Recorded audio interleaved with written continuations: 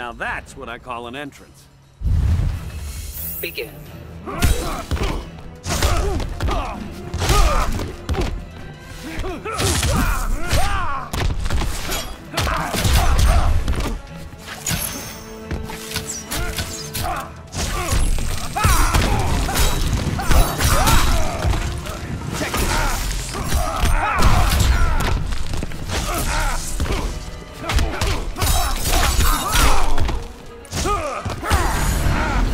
Archery the hobby.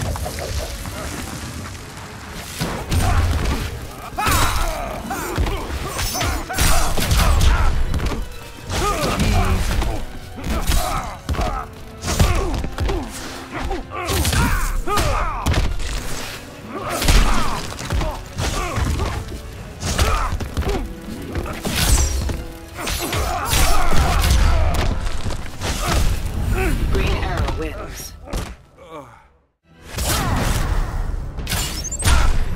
Heads up!